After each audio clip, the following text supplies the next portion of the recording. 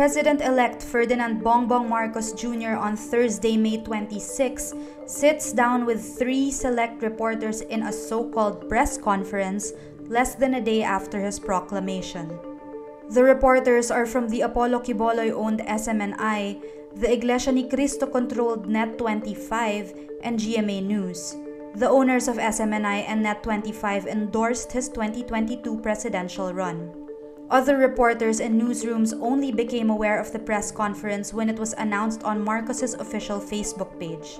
Incoming Executive Secretary Vic Rodriguez says the limited press conference was a result of a request by the 3 media outlets to have their respective one-on-one interviews as soon as Marcos won, and that this is not the policy of the incoming Marcos administration to exclude the media.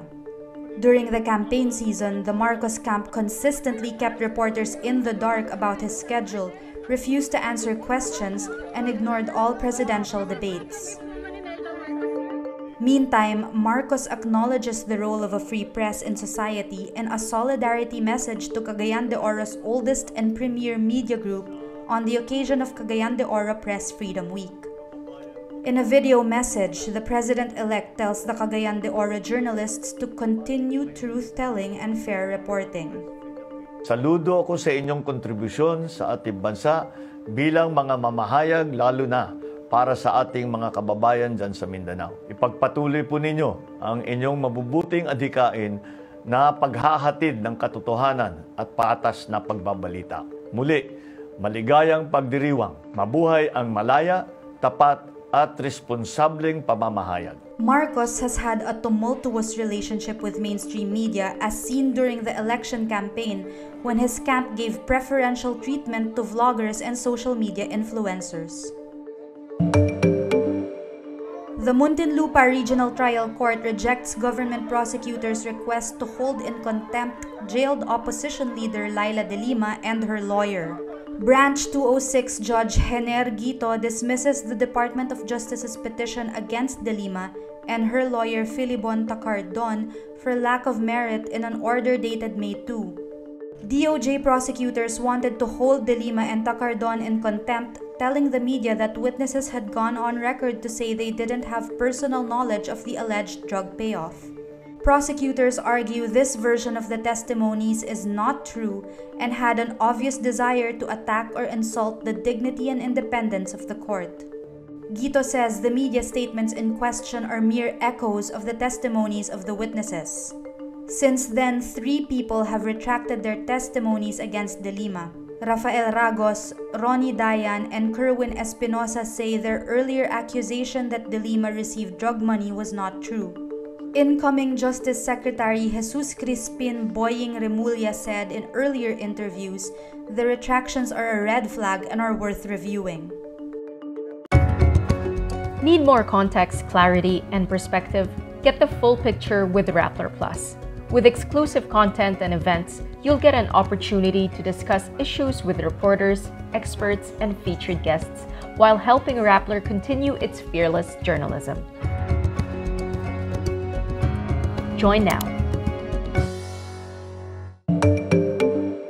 Former President and Speaker Gloria Arroyo says on Thursday, May 26, the Philippines could succeed in its post-pandemic recovery if President-elect Ferdinand Marcos Jr. immediately implements his economic team's advice.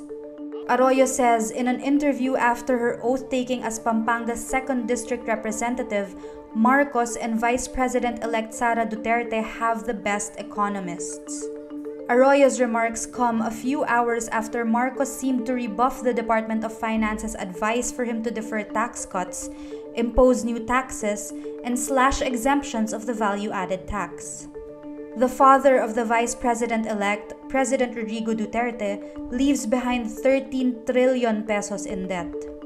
Arroyo is an economist who once earned praise for the country's high growth rates even as her government faced serious allegations of plunder and corruption.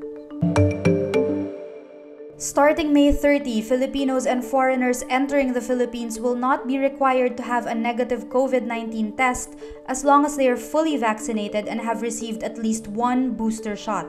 Acting Deputy Presidential Spokesperson Chris Ablan explains the new guidelines on Friday, May 27 at the Malacanang press briefing.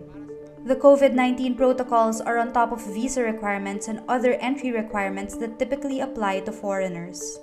Fully vaccinated and boosted Filipinos and foreigners arriving from abroad must present any acceptable proof of COVID-19 vaccination, and for foreigners, a valid passport valid for 6 months upon arrival as well. However, for Filipinos and foreigners who are fully vaccinated but have not received a booster shot, a negative RT-PCR test or a lab-administered antigen test result must be presented alongside their vaccination card. Meanwhile, unvaccinated and partially vaccinated Filipinos or persons whose vaccination status cannot be independently validated will be required to undergo facility-based quarantine upon arrival, aside from presenting a negative COVID test result. K-pop superstars BTS will head to the White House next week to address hate crimes targeting Asians with US President Joe Biden. In a statement Thursday, May 26, the White House says Biden will host BTS on Tuesday, May 31. It says they will discuss Asian inclusion and representation and address anti-Asian hate crimes and discrimination. Attacks against people of Asian descent have escalated as some politicians and pundits have encouraged Americans to blame China for COVID-19 amid other tensions. The White House says Biden and BTS will also discuss the importance of diversity and inclusion and BTS's platform as youth ambassadors who spread a message of hope and positivity across the world. The group's management, Big Hit Music, says it is honored to be invited to the White House.